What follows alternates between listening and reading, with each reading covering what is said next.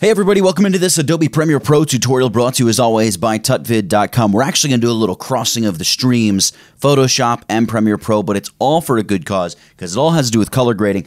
And I don't know about you, but I like a little color grading. We're going to jump in and take a look at this really cool tool that you can get for free that will allow you to create LUTs using some stuff in Photoshop that you previously couldn't. And you know what? Instead of explaining it, let's jump into Photoshop and check it out right now. All right, it all begins here in Adobe Premiere Pro. I know I'm mixing up Photoshop and Premiere Pro, but this is a Premiere Pro tutorial. We just happen to use a little Photoshop, and we happen to use another little application. It's this Lut Generator. Check it out. The link for it is down in the description. You can download it. It's a pay as much as you want kind of thing, so you can take it for free, or you can throw a couple bucks the way of the creator, or check out their LUT packs and some of the cool stuff that they have.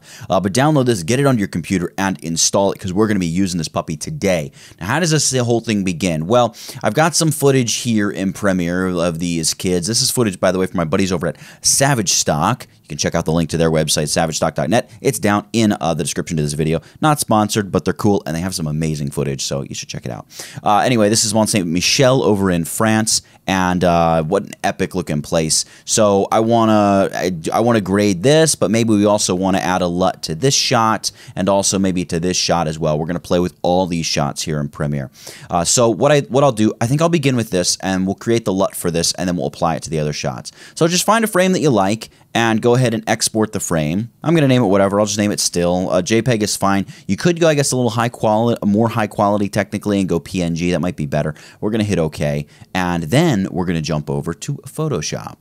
Now here in Photoshop, I'm going to open up that image, and it is right here. We're going to go open, and here we have it. Now, normally, you could export LUTs straight up from Adobe Photoshop by using adjustment layers, and then you would go File, Export, and you can choose color lookup tables. Now, they have to be adjustment layers, and what that means is we miss out on all of the wonderful goodness that is the Camera Raw filter. Now, if you missed that, let me do it again, because I accidentally clicked it, if I'm being honest. We go Filter, we go Camera Raw Filter, and it opens up the Camera Raw filter. Now, the power of Camera Raw filter, and by the way, just brief interlude here, this LUT Generator, they also have a version of it that will allow you to export LUTs from Adobe Lightroom. That's a different topic for a different day, though. I'm focused on the Camera Raw bit of it. Anyway, what we can now do is perform all sorts of changes to our image and create our LUT. So I'm going to go first thing to the camera calibration. I'm going to say crank my red primaries up. I'll crank my green primaries up too. I'm going to knock the saturation of my red primary down quite a bit.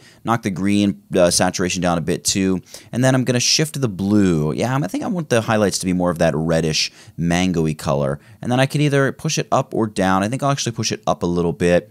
And then what I may do is go into my HSL adjustments, go right over here to saturation, and basically desaturate everything except the reds and oranges. I take a lot out of the yellows and greens. Don't push them all the way down. I mean, I guess you could. It all depends on what you want. And then just lay waste to the aquas, blues, purples, magentas, right? It's not doing a lot to this image, but as a LUT, this is going to do cool things to other images that you may be applying this LUT to. Hue, I may shift the reds to be, well, let me see, a little more orange or a little more pink. What do I want to do? Maybe I'll go just a couple ticks to the orange and then take the oranges and push them a couple ticks toward red. Something like that's cool, and I'm not going to mess around with that anymore. I will, however, go to the curve, and I'm going to boost the black point straight up. I'm going to pull a little flat, sort of pseudo-flat spot down there into the bottom part of the curve, and then I'm going to boost the rest of the curve. Well, I'm going to boost it probably about the halfway point, add a little bit more brightness to my mids, and then I'm going to lock up my highlights here, so I'm going to leave them right around there, and I'm going to grab the white point and just pull it down just to mute those whites quite a bit. So something like that is great, and of course you can go in and do whatever you want. We can say, hey, give me a little bit of red in my highlights, and then pull this down here and say, I actually want a little cyan in the shadows. Red and cyan are opposites. And then with blue, we could say, hey, yeah, give me just a wee little bit of blue in the shadows, and then pull this back, maybe just a kiss of yellow in the highlights. It's a little extreme for my taste here, so I'm going to make it very, very subtle. Something kind of like that. That works for us. And what I may also do is just boost the color temperature, so just make the image warmer overall. Now, I am kind of trying to make this LUT extreme because we can always dial it back as a LUT. So you sort of want your LUTs to be super powered, and then you can dial them back to make it work for your footage. All right, Now what we need to do is come over here to the presets and save this. So I've got my user presets here. I'm going to choose new preset, and I'm just going to name this, let's go Lut Chaser or something like that. I don't know. I'm just naming it whatever. We can hit OK, and there it is, Lut Chaser right there. All right, now we just hit OK. We've created the LUT. Now it's time to be able to speak to our Lut Generator software. So we need to create this HALD. So I'm going to choose Create the HALD, save this right here on my desktop. And what is a HALD? Well, you can Google it and look it up. It's mildly technical. And what we'll do here in Photoshop is we're going to open that up. So we're going to go File, Open, and you're going to see here what it generated was this PNG, neutral-512 PNG. We're going to open that up.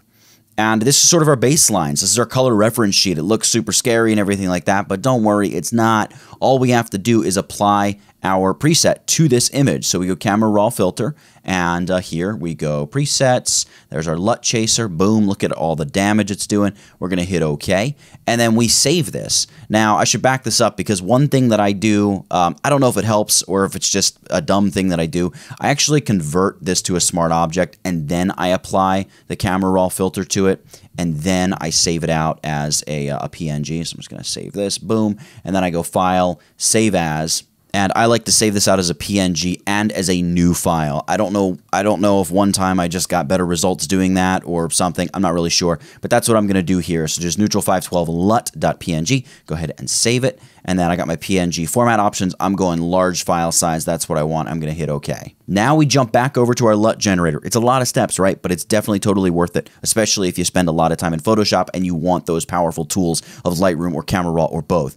Then we're going to say Convert to Cube. So this is going to be the actual Lut generation, and we just choose that PNG. So it creates the LUT from our PNG file. We're going to hit Open and Work in Progress, and done. Operation completed successfully. We have a LUT. So how do we test it out? Well, of course, that requires us to go to Adobe Premiere Pro. And here in Premiere Pro, I've got my Lumetri color panel open. Now, I should say you can apply this LUT via the creative portion or the basic correction. I guess technically basic correction is the way to go, but I tend to prefer doing it through the creative panel because we have our intensity slider here. So I'm going to choose the look and choose to browse. And here it is, neutral512 lut.cube. We're going to go ahead and open that sucker up, and you're going to see it's going to apply it to our image. Now, it's a bit strong, but what do we have here? Our intensity slider. So we can just tone that down a little bit, and there we have it. We have the look. I can just shut off my effects. There's what we had before. There's what we have now. We've applied the look. And if you do want to take it a step further, of course, you still have your basic color correction or